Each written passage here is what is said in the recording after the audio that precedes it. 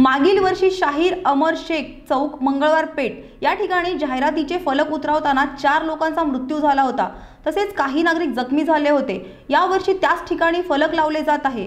जर ते फलक त्वरित काढले नाहीत तर आमरण उपोषणाचा इशारा तौफिक शेख यांनी दिलाय। मागील वर्षी शाहीर अमर शेख चौक मंगळवार पेठ या ठिकाणी जाहिरातीचे फलक उतरवताना 4 लोकांचा मृत्यू झाला होता, तसेच काही नागरिक जखमी झाले होते। यावर्षी त्याच ठिकाणी फलक लावले जात आहे।